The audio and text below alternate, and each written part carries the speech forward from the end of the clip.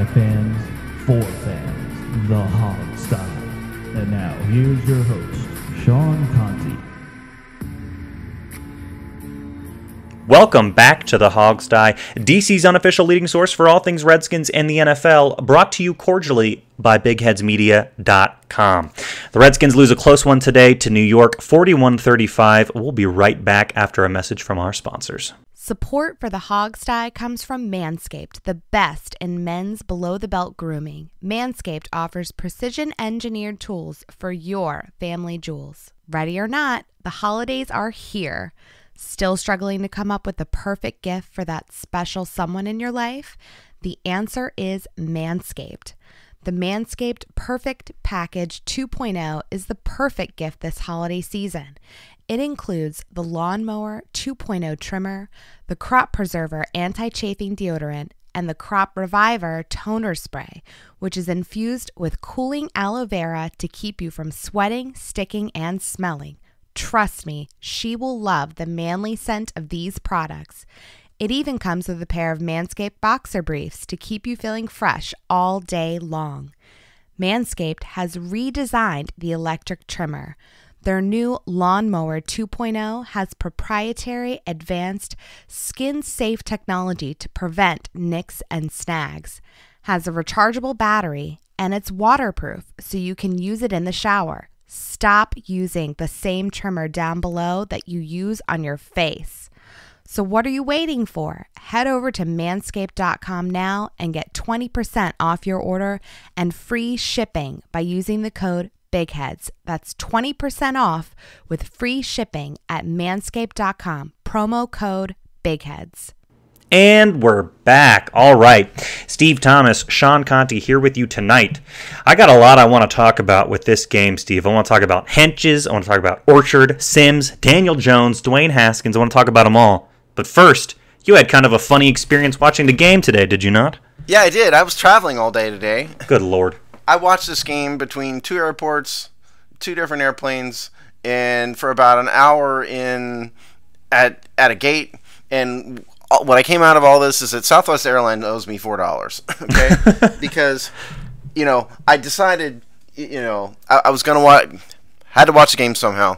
So I paid the $8 for the in-flight Wi-Fi. $8, okay. Yeah, and that worked, and it said all day, all day. And then it worked for the first flight, fine. It was a little sketchy, but I got through the game, basically. And so then I got all the way up to the 2-minute warning, right?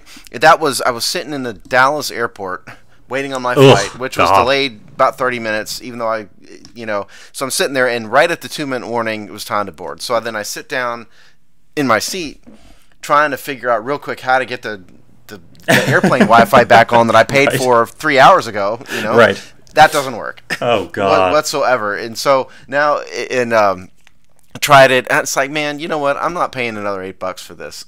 I'm sorry. But then I realized, wait a minute, this game is now into overtime, because I was following it on my phone, on the ESPN. Right. So then that game was on overtime, so that was the last. That turned into the national game, because you have to finish the early games before you start the late game. And so then I caught it.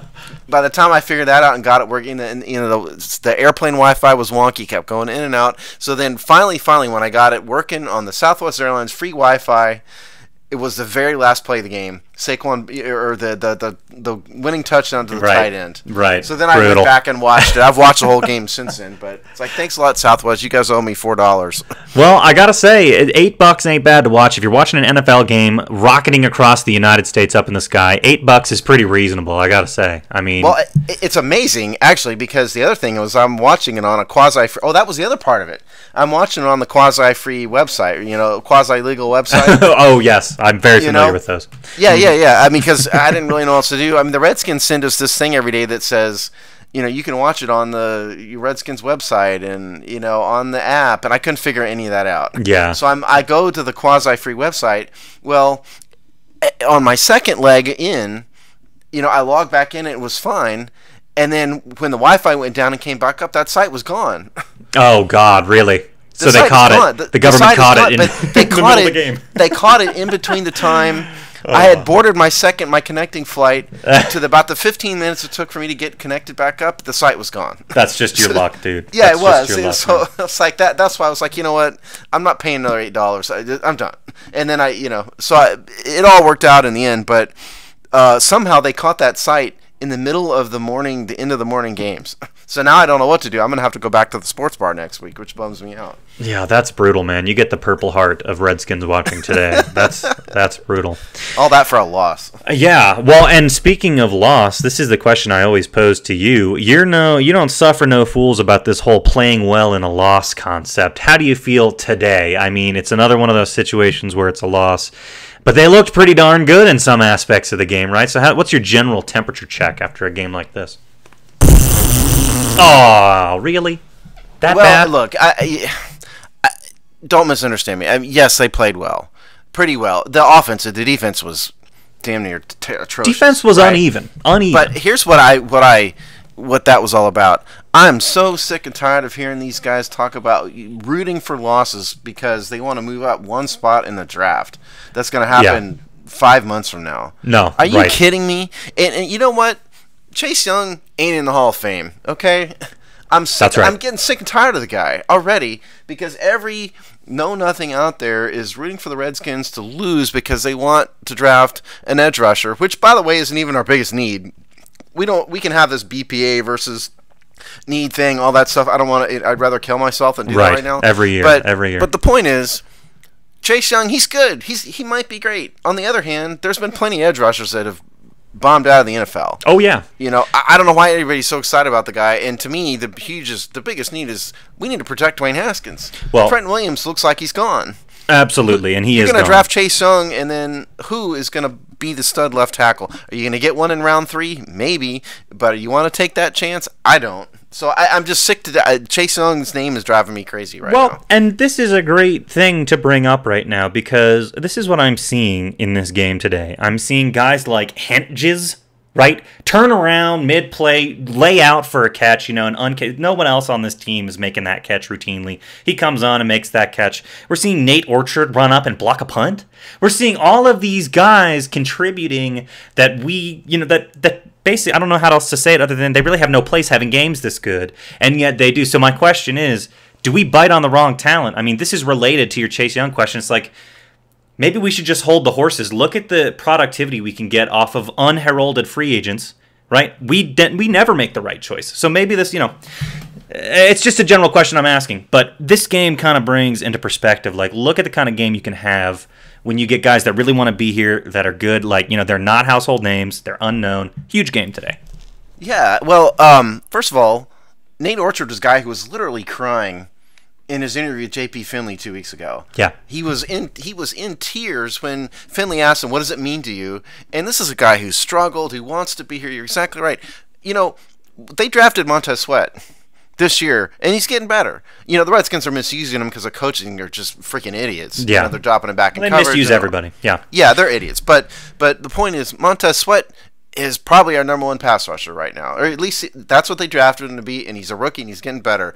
I'm not saying I don't want Chase Young, but your point is valid. We've got this guy Nate Orchard who came out from nowhere to be a good player, and he's trying hard. Chris Odom showed some stuff, a couple weeks ago. Not the first time. Yep, exactly. Yeah, I mean, there's some good players off the edge.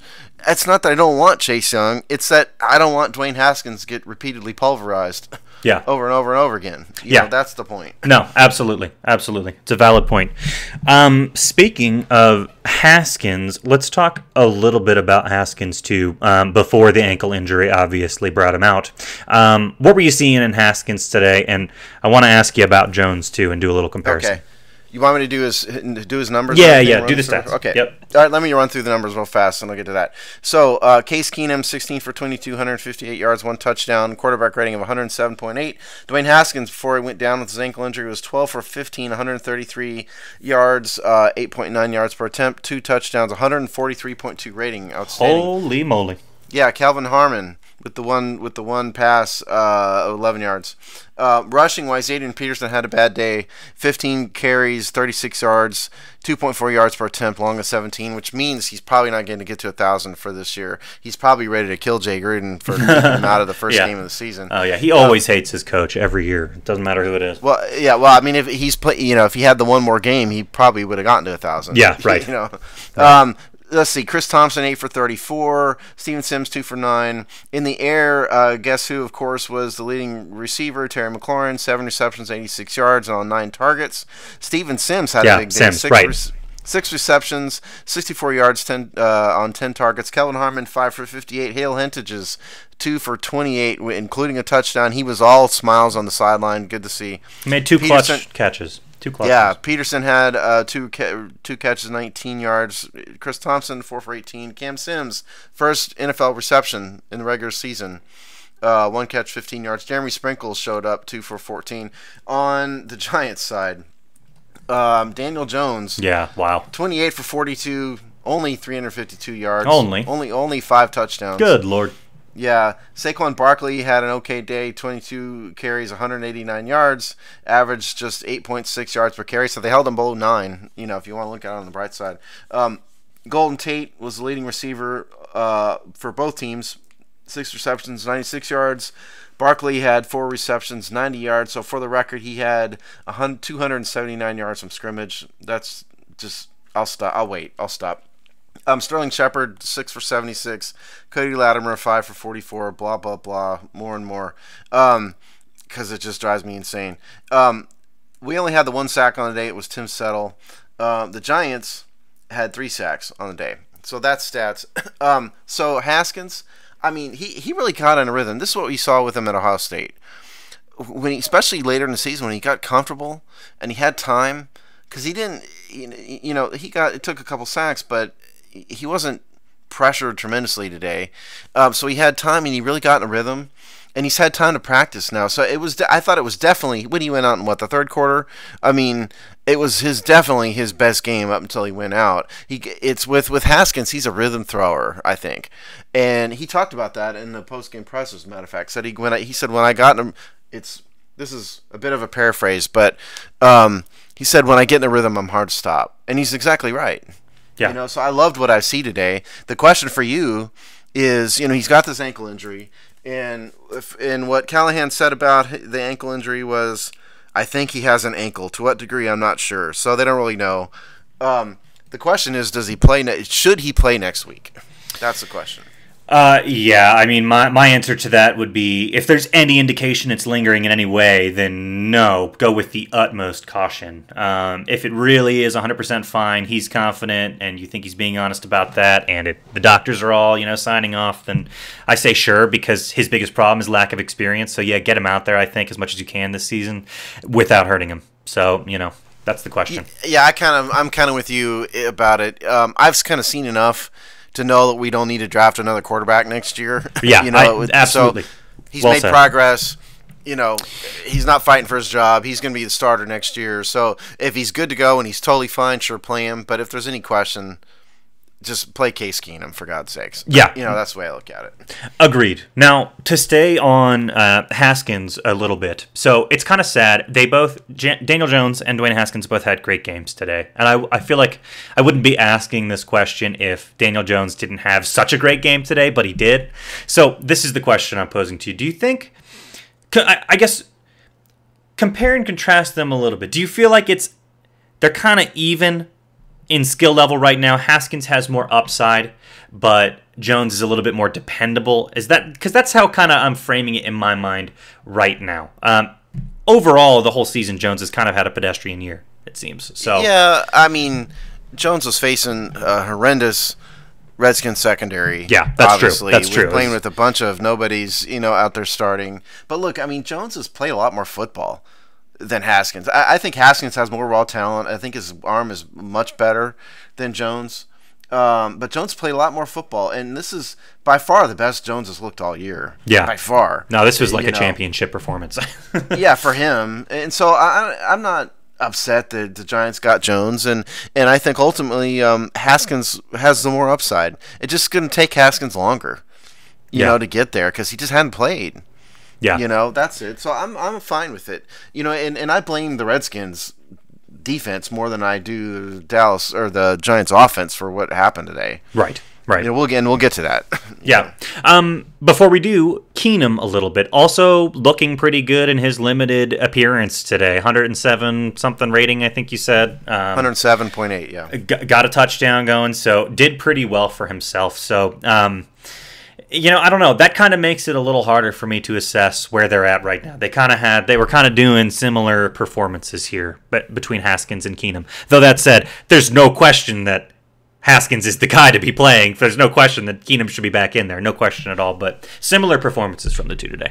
Well, yeah. I mean, we knew what we had in Keenum. Keenum was going to come in and do pretty well all season. The point wasn't that Keenum got benched. Right. You know, I like Case Keenum fine. He's not going to the future of the team or anything, but he was always a decent quarterback. He never sucked. He was never John Beck.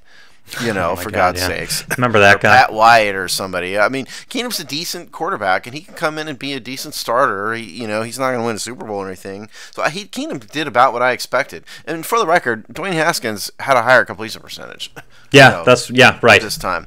But, I mean, and look, Keenum had the great drive, 99-yard drive. You know, to score a touchdown late in the fourth quarter, that was the best drive the Redskins had all year. Yeah, it was. You know, so he played well. He ought to be proud of himself, and he's going to play for somebody next year. Yeah. You know, I don't know if the Redskins want him. I think he'd be a great backup, personally. I don't know if he'd want to do that, but I think the Redskins could use him as a backup. Absolutely. He'll probably get a better offer for something Colt else. McCoy's going to be gone. I mean, he's Jay Gruden's favorite pet. And, See ya. You know, they're going to let the pet to walk out the door. Yeah. You know. I'm not going to lose any sleep over that one. No, absolutely not. Okay, so let's go through a little bit more of these guys on offense because we had some great games. I mean, you bring up McLaurin, and my gosh, is there any doubt at this point about McLaurin? Week after week, man. Week after week. He's a stud, dude. Yep. I mean, what can you say? I mean, just wait till this guy gets more experience. You know what's great about him, though? It's if you really watch him, how great a route runner he is. He has very, very subtle moves that creates a lot of space. And that's like stuff you see like Larry Fitzgerald do. Like, and I'm not saying relax, people. I'm not saying he's Larry Fitzgerald, but and he does things that very, very experienced receivers can do. You know, like for example, here's a good example. Like I watched a lot of. I was infatuated with Donald Parham. Remember him for a period of time because he was so long and lean and everything. So I watched all this film. I did a study on him, and like Donald Palm will run like a post pattern, and he'll just run out there and he'll make his cut, and that'll be that, and he'll be covered, and maybe not because he was playing crappy competition in college. Well, Terry McLaurin doesn't just run a post pattern. He has subtle moves with his head. He'll stutter step. He uses his hands, you know, to create space, and he's just way more advanced than other receivers. And the TV crews usually do a good job of pointing out that stuff. So it's great. I think the guy I want to talk about is Steven Sims. Yeah, another big day. Absolutely. What you got? Well, I mean, you know, you could argue that he may have dropped the one long pass there, you know, in the first half of the game. But, I mean, the question with him isn't his explosiveness. The question has always been his hands. Yeah, right. You know, and when he's on, you know, like he was today, I mean, he can really be a huge asset. I tell you what, I've seen enough of Trey freaking Quinn. Yeah, he doesn't need to be a slot receiver. You're harder on Trey Quinn than I am. He's come through a couple times. I know it hasn't been enough this season, but this team's such a mess. I don't really indict him on that. I think he has some tools in the toolbox. In this I don't blame him. You know, I just like Steven Sims needs to be the starting slot receiver next year. He killed it. And remind me again, it was Sims. This is the play you're referencing. He actually has two hands on it. He's laying out for it, and it comes out. That's the play. Yeah. So that was close. But in my mind, if the receiver has two hands on the ball, he needs to catch it. An NFL receiver, yes, he should have had that. But it wasn't the worst drop in the world. You know, it was a very tough play. But I think he probably should have had it. I wouldn't count that. My notes are all wacky today because, you know, I was on airplanes and whatnot, so I didn't count drops. But I probably wouldn't have counted that as a drop, even though he probably should have had it. Yeah. That's the way I look at it. Yeah, no, I agree. But yeah, no, 2 touchdowns for him, 64-some yards. I mean, is it weird that our receiving core is coming alive so much towards the end of the season? I mean, it's nice to see. No. But they're making some plays. It's weird. I mean, they're playing. They're getting more experience. You know, they're going to get better. Everybody thought Kelvin Harmon had talent. You know, we all thought he was the Redskins got him on a steal basically for a song for what was he, 5th round, 6th round? Yeah, I mean, so I think everybody thought Kelvin Harmon would be good. The guy I'm surprised about is Hale Hentages. You know, like who in the world is Hale Hentages? You know, he's from Alabama. If you're an Alabama dude, I guess you know who he is. But I mean, he's playing his heart out. He's playing for a shot at the 2020 roster. He's not Tony Gonzalez or anything, but still, you know, he's a good player. Yeah.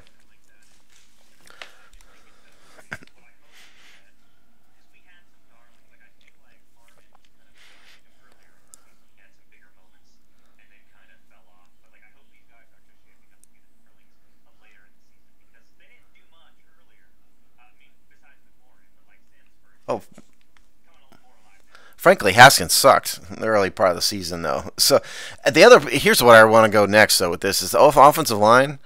I mean, my God, terrible. You know, yeah. Well, my goodness. I mean, the run blocking just atrocious. How many times did you see Adrian Peterson like physically assaulted, you know, in the backfield, and he'd have to do his Adrian Peterson stuff to even get back to the line of scrimmage? You know, just awful. I mean, I thought Chase Rouillet had a bad game today, got beat repeatedly. Wes Martin didn't look very good for the most part. And you saw Morgan Moses get beat before Moses went out. I thought none of them really had Donald Penn looked like he was hurt to me. You know.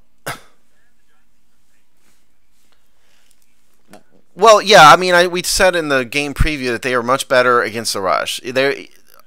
Opposing teams are averaging 3.9 yards per attempt going into this game against them. So I didn't expect Adrian to have but to me it was about block. It was just poor blocking, mistakes. You know, the offensive line is in crisis to me.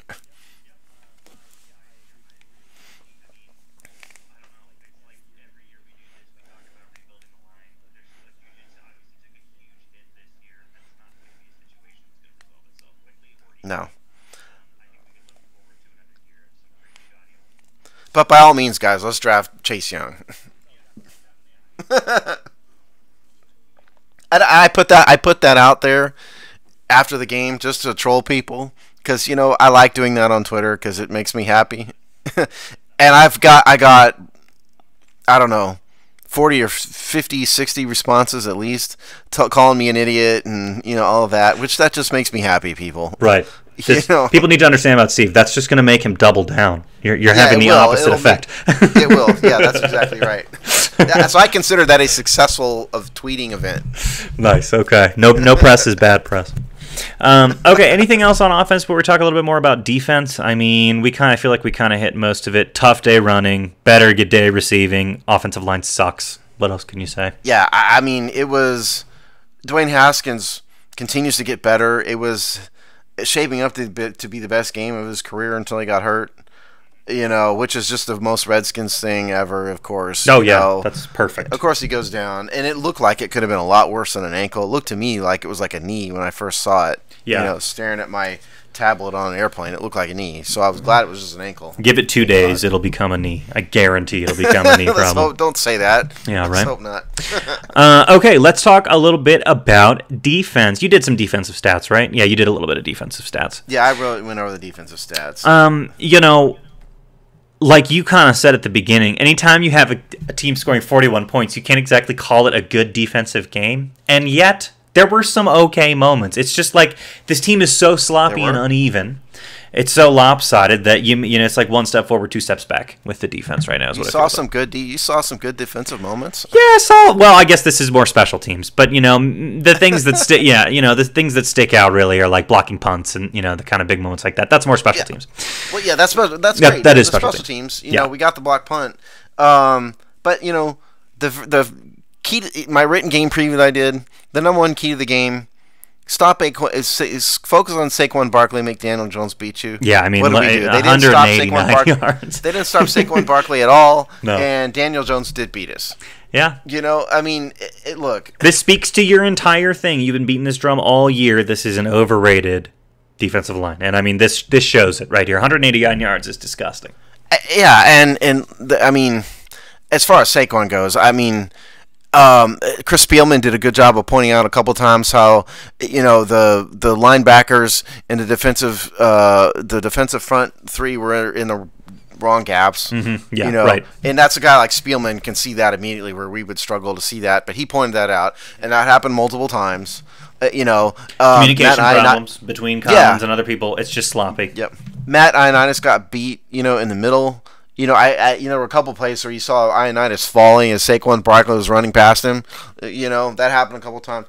I just think, and this is, I realize I just made fun of everybody for wanting to draft Chase Young. I realize that this is hypocritical, but I mean, I think it's a combination of just atrocious coaching, and these players aren't as good as we thought they were. Both, because also, we're idiots, right? But even you and I know that if you have a rookie quarterback, what's the best thing to do?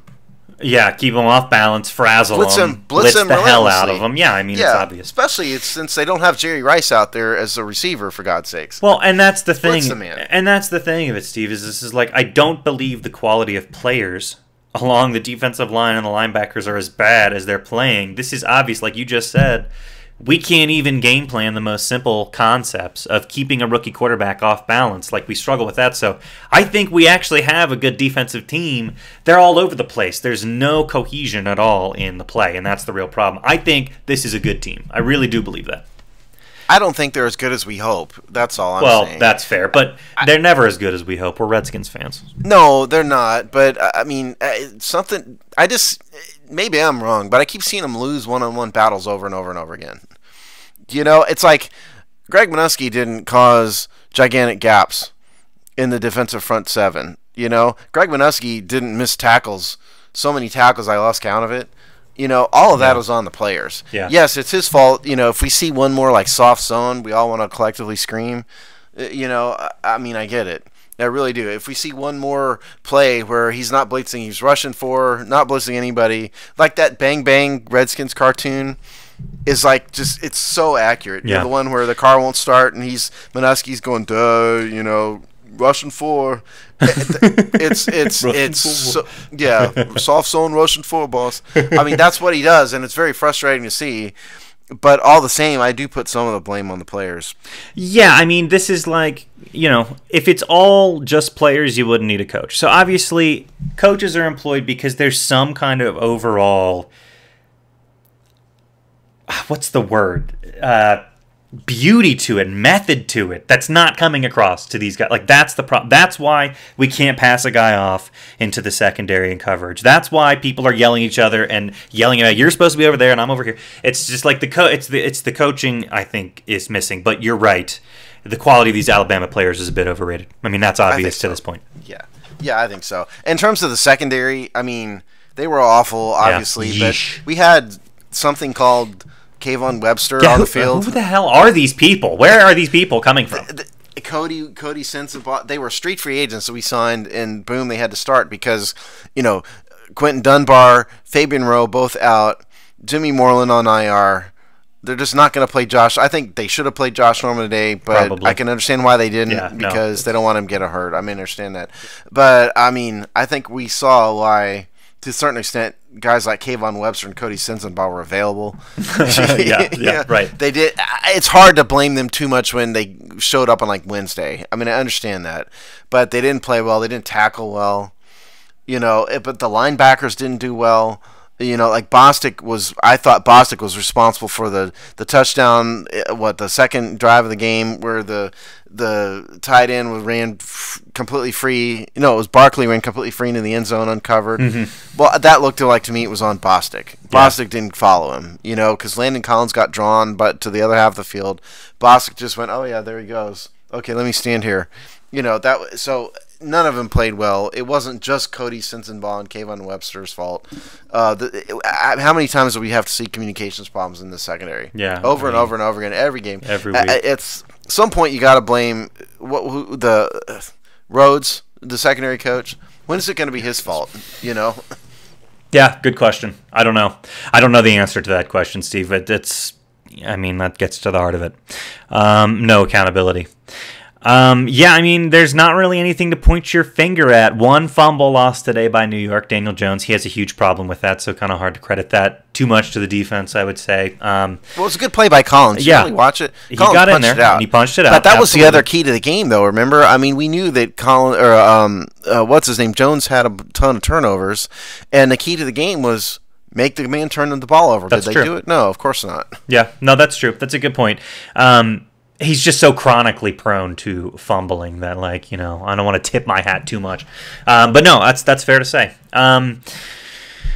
What else on defense? Anything else you want to say? I mean, pretty crappy game. Yeah, I thought Cole Holcomb looked bad at times.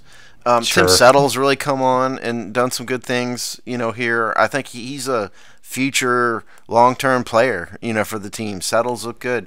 I think said. Montez Sweat has slowly gotten better. I still will just never understand why, in the name of all that's good and holy, does he drop back into coverage. It's just insanity to me. Yeah. I just don't understand it. I mean, this team needs to transition to the 4-3 worse than anything. For years, that's been needed. I don't get Yeah. why it survived different coaches. I mean, that's the weirdest thing. It's just stubbornness and stupidity. Yeah, but that's just like, do you want to lose? Like, what's going on? But Don't these players work better in as a 4-3?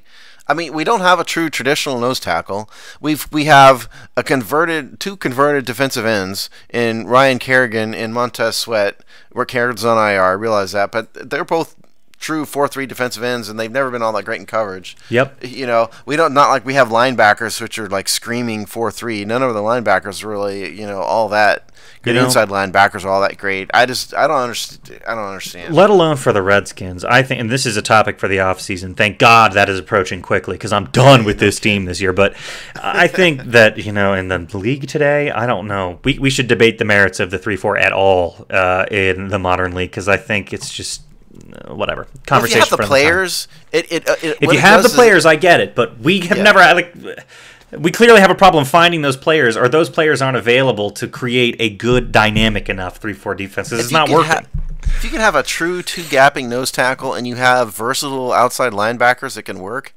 But what we don't have is a true two-gapping nose tackle and versatile outside linebackers. Yeah, right. We've never been able to get the players, and for this team, I think the 4-3 would work better. Yeah, we'll see. Who knows what we're going to do next year? I mean, it'd be a new coaching staff probably. So well, exactly, and that's going to give us plenty of fodder to talk about these things in the offseason. Because you're right, we could potentially be going into new uncharted territory. Unless the Redskins can't find a coach and they have to bring Bill Callahan back because nobody else wants to be here. Dude, I don't know. I have no comment in response to that. Okay. Oh, by another 20 comments, by the way, on Twitter from my my Trace Young tweet. Oh, God. By the way, that makes me so happy. And they're all positive. I just don't know. I don't know. I can't read them while we're doing the show, but I'm sure that they're all "you're an idiot" and it just makes me smile. Yeah, Merry Christmas to Steve. That's all he wanted. Okay, let's do some game balls. Unless you have other thoughts about the game, feel free to please give them to me. Well, I mean, look, giving up 41 points to the pathetic New York Giants is an embarrassment. Yeah, okay, it's a darn shame to waste the offense's biggest output of the year. It's a darn shame that the defense had their worst game of the year. Yep. And it's also a very Redskins thing to do because this team just isn't very good, and they're not going to ever put a whole game together, basically. That's what we saw today.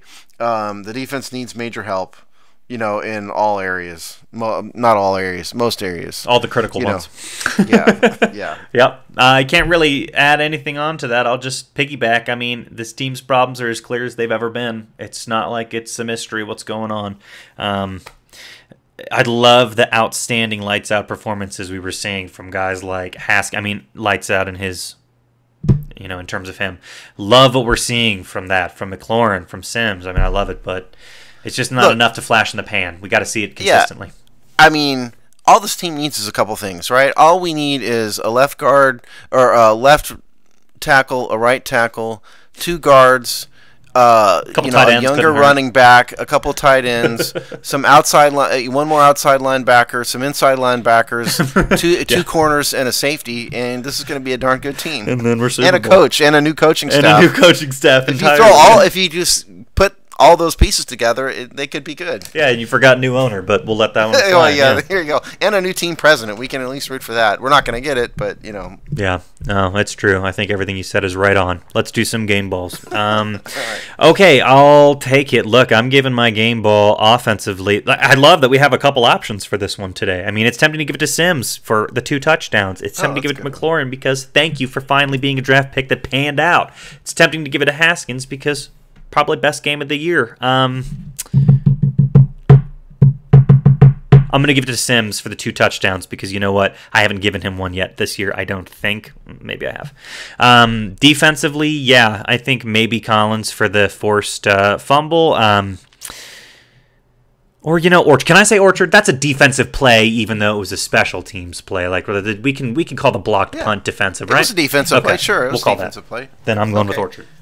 Yeah, you know, Terry McLaurin's the guy when you play Pee Wee football and they give stickers out, and eventually they stop giving the best player stickers because he has too many compared to the other 7-year-olds. Right. I mean, this is Terry McLaurin in the game ball thing. I just feel bad about giving it to him so many times. So I actually agree with you with Steven Sims.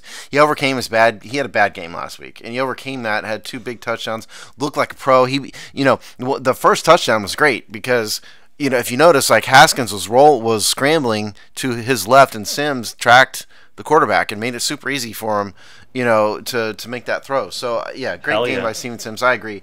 And on defense, I mean, should I pull one of my normals on defense? I have a really hard time giving any of these bums. I mean, you can't do it today after 41 points. You can't break from the mold and actually give a defensive game ball today. So I'm gonna give Saquon Barkley the defensive game ball. Fair enough. Because the man ran for 189 yards and had 279 yards total offense. And so here's what I think. I think the defensive captains, so I guess that'd be John Allen, I guess. They need to walk the game ball down to the Giants' locker room and present the game ball to him on bended knee. Yeah, I would There's support my defensive game ball. I co-sign that. Is John Allen the defensive captain? This is pathetic. I don't know that, but I don't. Well, Landon Collins, I think, actually is the defensive captain. Okay, that sounds right. We'll make Landon and John Allen both go down there, present the game ball to Saquon. I'm 100% in support of that. Okay, sweet. Well, then we will leave it there for this New York game. God, what a disappointing one. Steve, do we have anything to say about the schedule for next episode? Yeah, we do. First of all, Merry Christmas. Yes, and Merry Happy Hanukkah Christmas. And happy anything else you guys are celebrating. I guess Kwanzaa's probably this week, isn't it, sometime? Well said. So happy, all that stuff. So in terms of this week, because even we are not masochistic enough to record a show on Christmas Day, it is going to be one day late. So the who the hell are we playing next week? Dallas. Yeah. The divisional game. Dallas game preview will be on Friday morning, not Thursday. So there's that. And then we need to figure out what we're doing after the season ends next week in terms of shows. So we'll announce that on the Dallas game preview probably because we don't know yet. We haven't talked about it. Yeah, it kind of depends. Typically, we take it. There might be a small break after like the first week the season ends, but we'll figure it out and we'll keep you updated, obviously, before we get there. Okay, sweet. We can't announce what we don't know. Yeah, exactly. Awesome. Then we will leave it there. That's the Giants recap. We will be back with you guys next week, talk a little Dallas stuff, and we will see you then right here on the Hawk's Die. Take care.